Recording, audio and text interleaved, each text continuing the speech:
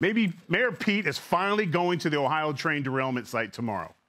I wonder if he'll have an SUV drive him there and then ride the bike the last few blocks.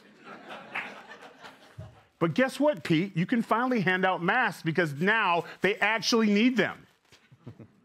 Or let's trick Kamala and tell her it's the other Palestine. And maybe then they can get some help. Tell her she can evacuate the residents and lock them up in California. Remember, she was the DA over there. Time flies, right, when you're getting screwed over.